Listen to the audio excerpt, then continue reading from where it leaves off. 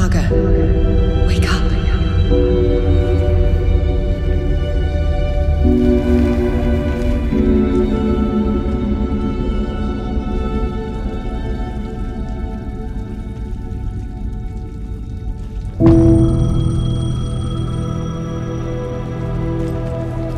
The payphone was ringing.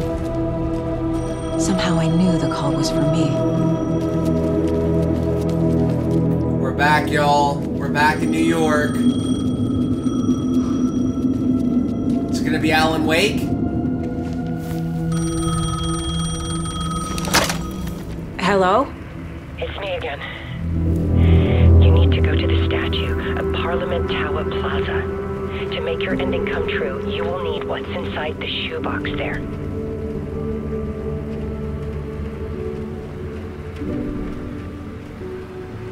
The ending? A shoebox? Who is this? It's fucking Alice! Do we have a light? Okay, we do.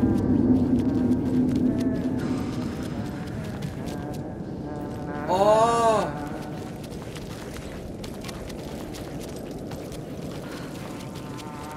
Where are you, Sheriff Breaker? Agent Anderson. Is that really you? Sorry, this place likes to play tricks. Sheriff Breaker? What happened to you? How did you end up in the dark place? I was brought here. Snatched away from the morgue by a man named Orland Dorr. Been trying to piece it together for... well, it feels like a long time now. Who is this Dorr person? He's here. Somewhere. I've been seeing his face in my dreams for years. This whole thing is insane. But he is much more than he seems. He's connected to all of this. I need to get to Parliament Tower Plaza. Do you have any idea where it is? This place, it's like trying to find your way around in a dream. I've been trying to map it, but it keeps looping, shifting. Like there are many versions stacked on top of each other. There is a page. Describes Dorr finding his way through this place. I tried to follow the steps, but no luck. Can I see that page, Tim? Of course. In fact, it's the page I tried to give you back in the morgue in Bright Falls. Huh. Now that I think about it, maybe Dorr brought me here to keep you from reading it. Here. This fucking dude just got trapped, and now he's all casual. I fucking love it. I'm gonna keep looking for Dorr. The closer I get, the closer I feel to waking up. I need to find the man behind the curtain. Orland Dorr walked across the rain-slicked tiles of Caldera Street Plaza. He stopped at the door to the construction yard. A poster for his talk show hung there. He stepped through, willing it to take him to Parliament Tower Plaza. I know what I need to do. The door to Parliament Tower Plaza was at the construction yard.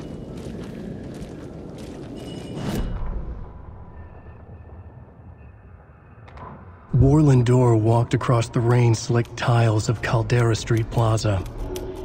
The rain didn't seem to touch him. He sensed his steps were being observed, documented into the story.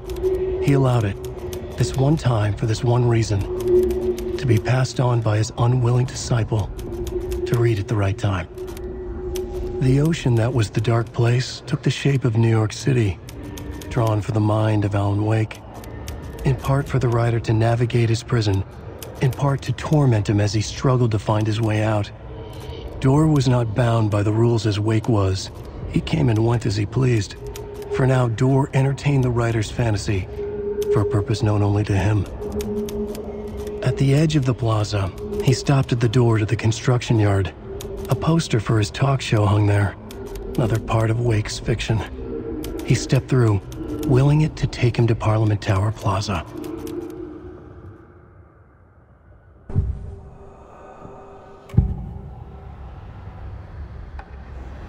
This is the first time I've seen a page about Warland Door.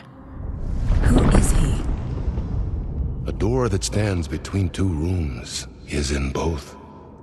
A door that can lead anywhere is everywhere. That door is the center. He governs the currents of reality. With all the powers mixed up in this, it's hard to know who's playing who. Opening too many doors. This isn't important right now. I can look into it later. The page describes him moving through the door. How can I do that? The dark place has many faces and many names.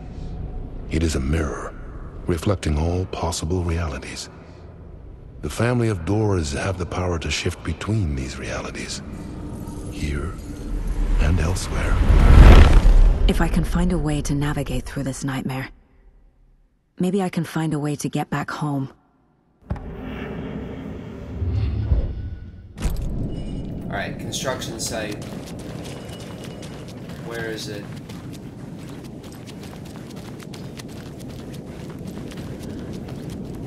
Over here?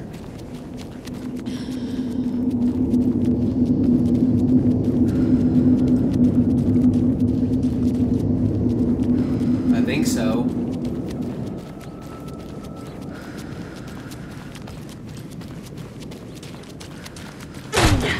Ooh, wait a minute.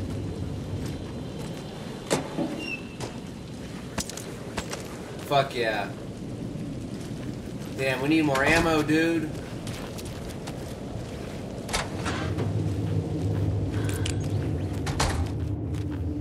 Oh boy.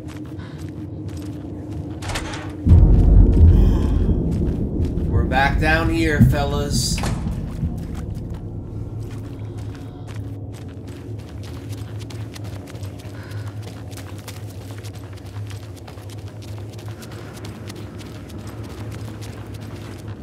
Can't go through there. Still! Man. Ooh.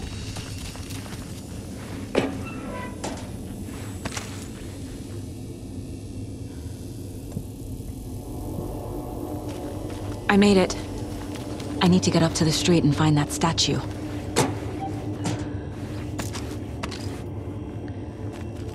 Give me the battery. Give me the battery. Alright. Let me drown! You pushed me! Enough already. Here we go.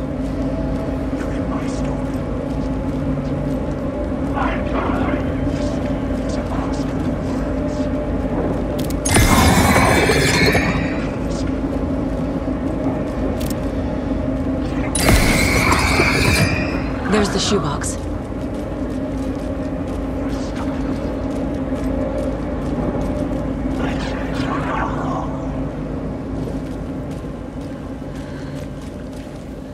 Oh my god. The clicker. And some kind of bullet. Shining with light. How did the clicker get here from Washington?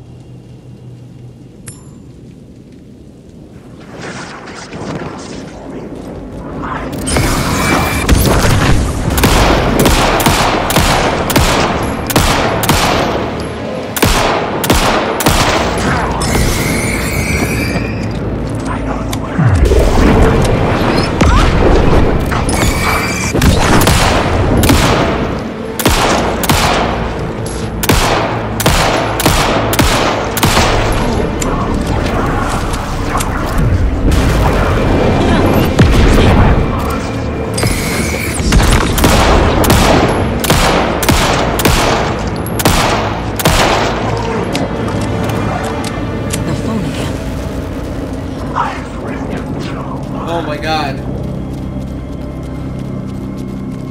Where's the phone? Oh, it's down here, I think.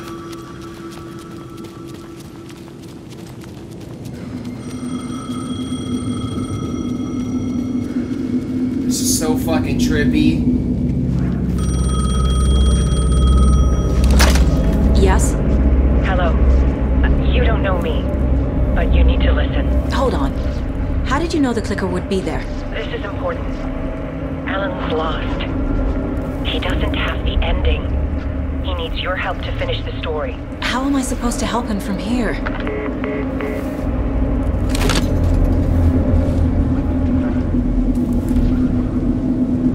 Okay. I'm in the dark place. Wake is in Washington. I could talk to him in overlaps before. My mind place is more powerful than I ever knew. Alan. We need to talk about the ending. Saga, what is this? My mind place. I've reached out to you like this before. But I understand more about it now. You see visions too. I used to think they were ideas, inspiration, but they're real. Just like this now.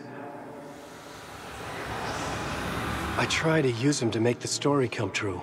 So this is coming from both of us. Maybe that's how we could communicate in the overlaps. We could use this to stop Scratch. First, I need the ending.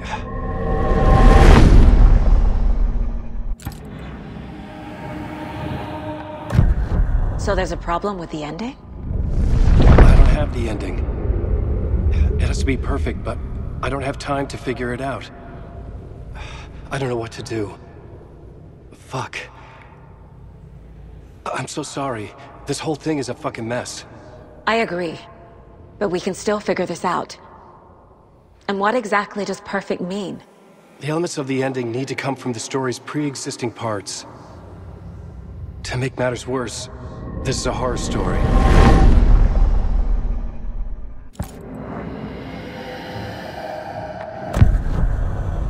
You don't need to tell me this is a horror story. Right.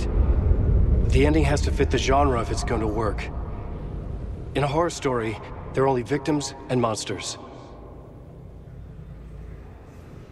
There must be a way to bring a hero into the story.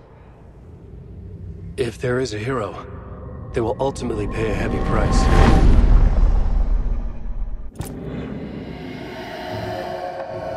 I can't let the horror story take Logan and Casey.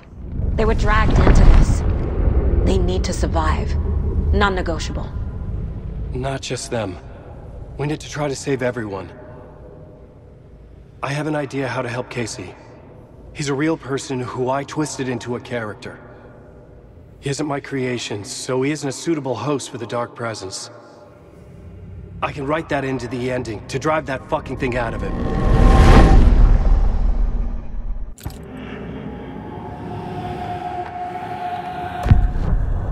So the ending has to be earned. Set up by the story. You can't build a case without supporting evidence. That's the only way to make it stick.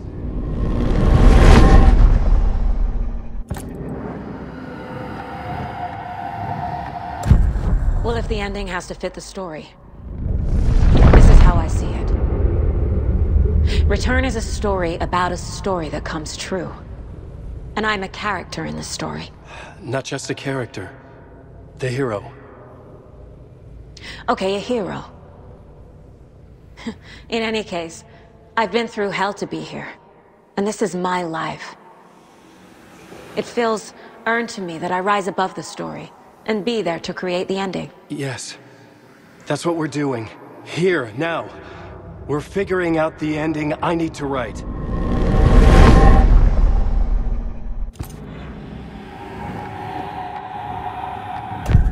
This isn't Scratch's ending. But this isn't your ending either. This is our ending. You aren't the only one deciding these things anymore. You're right. I can't do this alone. Every time I write, things only get worse. You beat this thing back in 2010, Alan. And here you are doing the same again. You're a hero too. We're in this together. Then let's bring it home.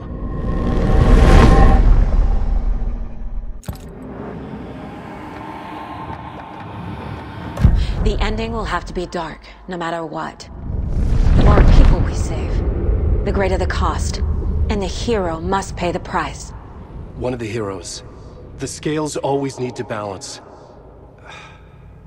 Fuck it. Let's go with this. Are you sure? There's no time for anything better. Scratch could be here any second. Then that's our ending. I have the clicker. I'll find a way to get it to you. And I'll get the pages down.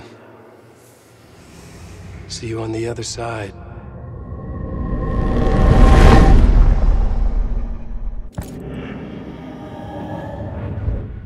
I need to retrace my steps back to Caldera Street Plaza. I arrived in the dark place through the fountain. Maybe I can leave that way too.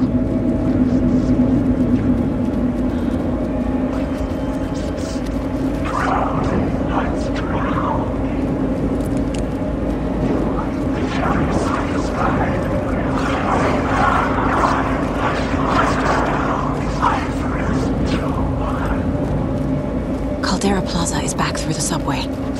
I have to hurry. We're gonna fight some fucking shadow people down here, watch. And we have a flare. More supplies. Yes. First aid.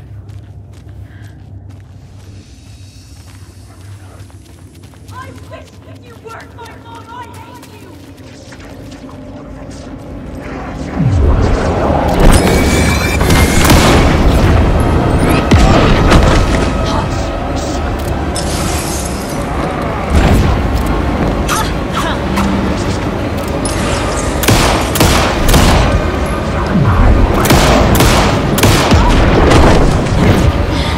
Oh my god.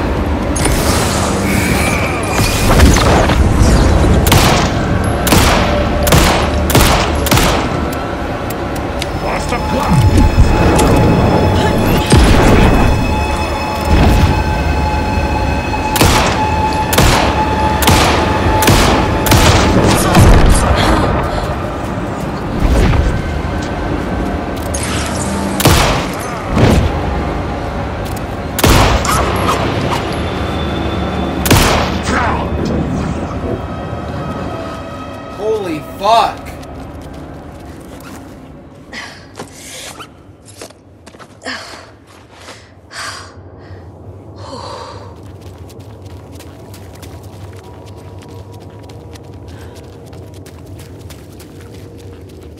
Ooh, we're going through here.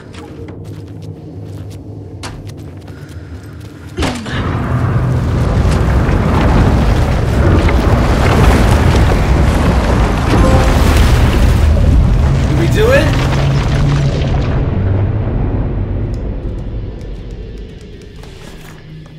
Alan? Saga. I finished it.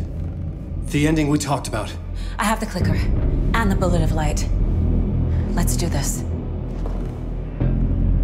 I have to be the one to do it. I feel like I've always been on this journey. Okay. It must end here. This darkness. What lies under the surface now shifts. A play of shadows catching my eye, thrusting my face into the water. He's here. It's shockingly cold, past the mirror of the surface. And I will say... Casey? Scratch! Now!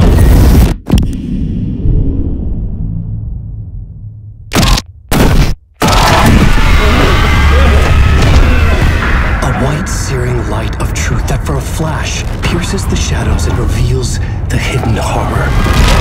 And in that moment of silence, the whispered message finally heard.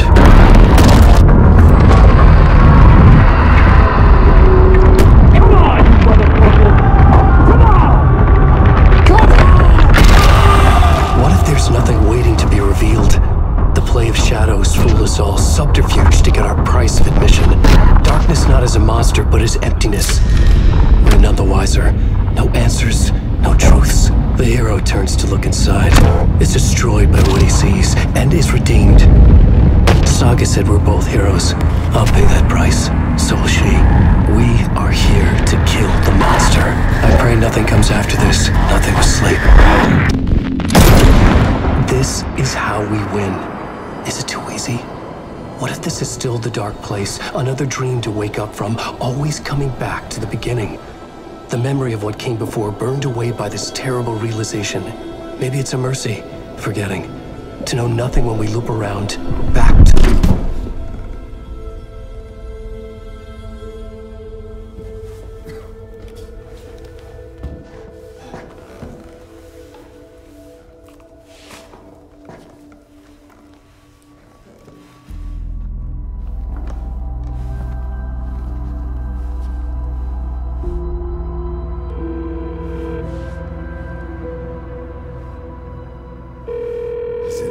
Over.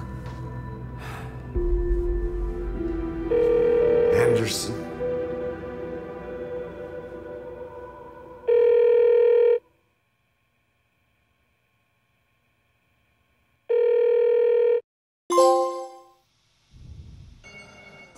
Okay, so that's a pretty solid fucking ending, honestly, if I do say so myself. And there we go, we got the Platinum Trophy. So my completion rate is pretty much done at this point. Not really, because I'm going to more than likely return to this game and play through it again a second time in the future. I only have a few minutes to talk because there is a mid-credit scene that does play that I missed some of it, and I kind of want to watch it and see what plays out. I'll put the actually no, I'm not gonna do that. I'm just gonna talk. I'm gonna say what I need to say. I fucking love this game, man. This is honestly probably one of my favorite games of the year that I've played through. Very different than everything else that I've played. The story is just the biggest mindfuck ever. Yeah, and it just wrapping my head around everything, the way it all works. It's gonna take, I feel, a while before I like actually appreciate this game and understand what the story itself was trying to tell me. But yeah, I mean, this was such a unique and amazing, interesting experience that I went out and I bought the OG Alan Wake, the remastered version, and I'm going to be doing a playthrough for that as well. Maybe not right away. I might need like a week of just doing other videos, like Zelda videos, to be honest, before I return back to it, because, yeah, I mean, I've been editing videos for this game for the past like 5 weeks straight, and I'm kind of tired and burnt out at this point, but nevertheless, I'm fucking happy that, you know, I made it here and I got all of this done. I wanted to fit all of this into one video, and I mean, there's a part of me that kind of still wants to try to see if I could fit the last video and this one into one video, but for now I'm just okay with this, splitting the finale up into 2 parts. I think that was a satisfying enough finale, honestly, and I just am really excited and looking forward to the DLC and all of that extra stuff that's coming out, because that stuff is going to just be an even bigger mind trip. You know, this game really makes me want to go back and play through the first Alan Wake game, which I'm gonna do, and then it makes me want to play through pretty much everything else that Remedy Games has done. You know, the only other 2 games that they've done after that in their little connected universe is excuse me, shit, Quantum Break, or I think Quantum Break, yeah, Quantum Break, and Control. I really want to play through those games now. I also really want to play through Max Payne, but I think I would rather wait until the remasters come out for those. But as a standalone experience, this game is just, it's in its own league, you know? It is honestly, like, I could praise this game to the fucking moon, like, how much I love it, you know? There's so much crazy shit in this game, and it is quite the experience, I will say, especially when you're playing it at night in the dark and stuff, and you got your headphones on and whatnot. This game can actually really fuck with you, I'm not gonna lie. Speaking of which, if you thought that ending was, you know, trippy or confusing, well, as stated earlier, there is a mid-credit scene, and that mid-credit scene is going to start playing in 5, 4, 3, 2, 1. Enjoy.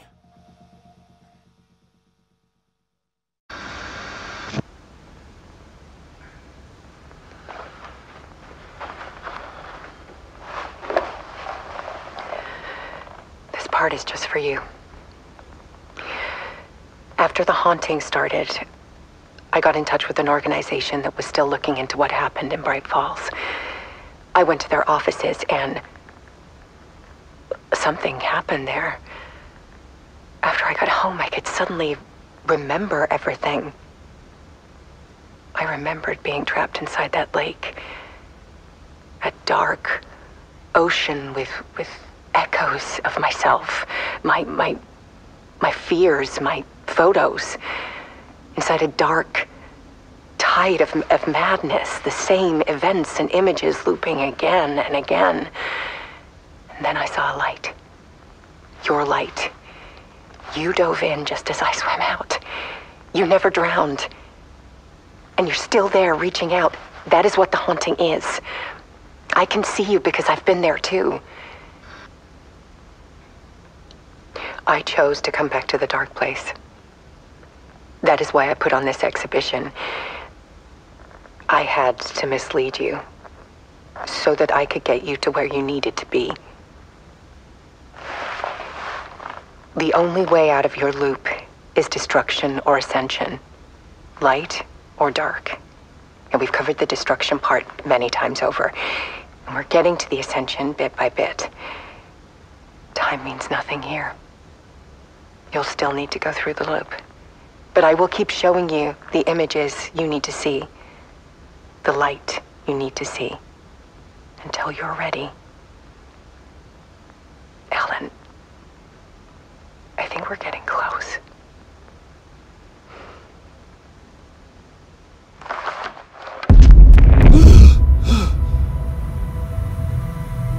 It's not a loop.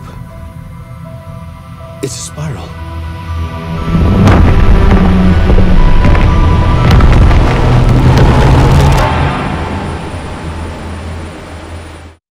Okay, so I don't know what happened, but I just did my commentary here, and none of it recorded, so I hope this records. I'm going to keep my commentary pretty brief at this point, because I said my piece, man. I talked for about 15 or so minutes, and none of that shit fucking recorded. I'm kind of irritated, but yeah, that ending, if you guys are even more tripped out, I don't blame you. This game has such a complicated story. It's probably one of the most complicated stories I think I've ever experienced or done a playthrough for, like, period. But let me drink some water before my throat gets all clogged up.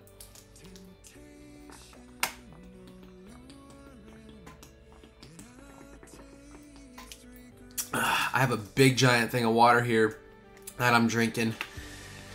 Yeah, this game, I love this fucking game, man. I think this is probably one of the more memorable playthroughs I've had personally. I can't say what it is about these types of stories, but I just am so attracted to stories like this that are so trippy and don't give you all of the answers, you know? The first Alan Wake game was a game that I enjoyed quite a bit. I could appreciate it for its, like, retro feel and whatnot, and I remember getting really hooked on that game and wanting to know what was going on in the story, and I don't think I even fully pieced everything together in that game's story by the time I finally beat it. But when this game was announced, I was just so fucking excited to play it, and yeah, I mean, where to even start? The gameplay is kind of a mixed bag for me. For the most part, I love the gameplay in this game. I love the combat. I love how intense it is. I like the clunkiness of the combat too. I think that also adds to the thrill factor. You know, all these encounters, having to dodge at like just the right time to get out of the way of their attacks and whatnot, and shine the light on them and everything. It gives me a really heavy Resident Evil vibe, and it makes me want to play those games, like replay those games, you know, the Resident Evil games, which I haven't played all of those games, but yeah, I mean, the whole dual protagonist thing, I was talking about this in my original commentary that for some reason didn't record, but I love the way they handled the dual protagonist thing in this game way more than I liked the way they did it in The Last of Us Part 2, which I know that's not a fair comparison to make. It's a completely different game, but here it's like, you know, we have two stories that are running on the same parallel track, as Skill Up put it in his review, and the stories are playing out at different times, you know, and it obviously makes it more confusing, but it also makes it way more enthralling and engrossing, in my opinion, and just interesting. The Last of Us Part 2, they didn't do that. They didn't chop the two character swaps up properly enough. It's like they wanted to do the hardest thing. They wanted to tackle the hardest challenge, like make you just fucking hate this bitch so badly and want her to fucking die after what she does to Joel. And then they force you to play as her for the whole last half of the game. You can't go back to Ellie if you get bored with Abby, because it's almost like they know in their minds that people are gonna fucking hate her, and the only thing they could do to make people care about her is give us an entire story mode to play as her for it. And I just feel like this game handled the dual protagonist thing so much better by giving you the option to switch between Alan and Saga whenever you wanted. Of course, the beginning and ends of their stories play out in specific ways, and you do have to do it in the order that Remedy intended, but that whole middle section of the game, man, I was just enjoying the hell out of myself.